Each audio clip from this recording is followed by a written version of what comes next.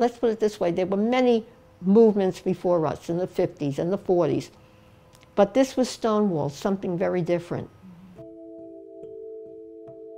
Well, Stonewall was always a place where you could gather in front of it. I was born and raised in Greenwich Village. You could always find something open in the village, and I lived on Charles Street. When the night of Stonewall, my mom and my best friend, we were sitting in our living room. My mom said, gee, it's a hot night. Why don't you and your friend go down and get us a couple of ice cream cones? I said, oh, okay. So we're walking towards Christopher and 10th Street. So we were going down, and the Voice was right here, newspaper. And there were a whole bunch of guys sticking their heads out, and I said, what's going on? They said, Stonewall. And as I turned, a whole bunch of my friends started to come over and say, there's a lot of things going on over there. They're starting to really get crazy, the cops. And I turned around, and before my friend and I knew it, there were like a dozen cops. They were all standing there. And it was a horrible night. A lot of people got hurt.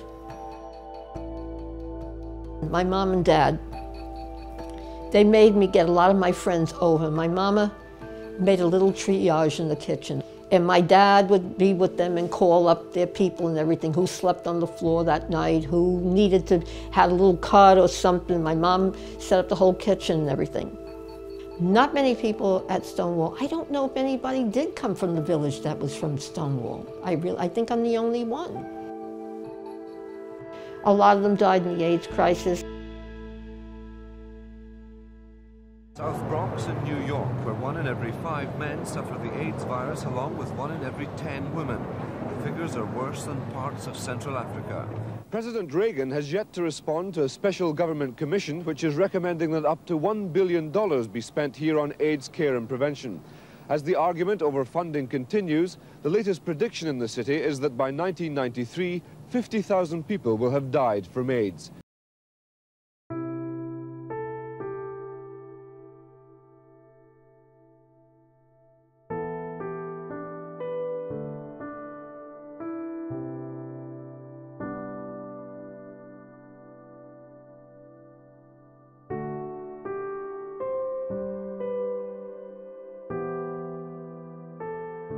We lost a whole generation of people in the AIDS epidemic. So many of our Stonewall pioneers, the people that were there at Stonewall, are no longer alive because of AIDS.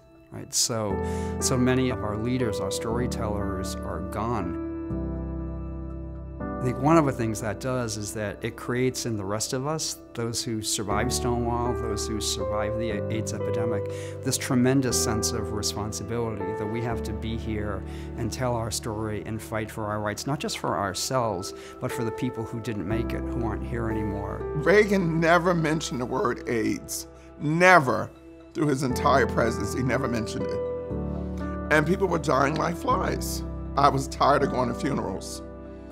I mean, I lost like most of my friends. You used to have, you know, phone books full of names and numbers, and all of a sudden, you gotta mark them out because they're no longer here. It was devastating. You know, so many of us died, so many of my friends died, older folks in the community died. It was traumatic and horrible. And at the same time, out of that, we built this sense of power and organizing. We had no choice. We had to fight just for the right to stay alive. It really embedded in us this sense of this is our responsibility. We cannot just sit back and be quiet. We have to stand up and be proud and be loud and keep fighting, and that's what we do. It's been an interesting ride. That's all I gotta say. It's been a very interesting ride. I mean, there are a lot of parts that I certainly would not have liked to see. Now, you know, that the AIDS crisis was devastating for so many people and families and, you know, friends and, friends and, you know, who were a part of my family. Because that's one of the things that's very interesting about the LGBTQ community. We become family. What we did as a community and came together during that time, we would never have been able to do that were it not for what our pioneers did, you know, at Stonewall. If you want to make the future or the present, you've got to remember the past. History repeats itself.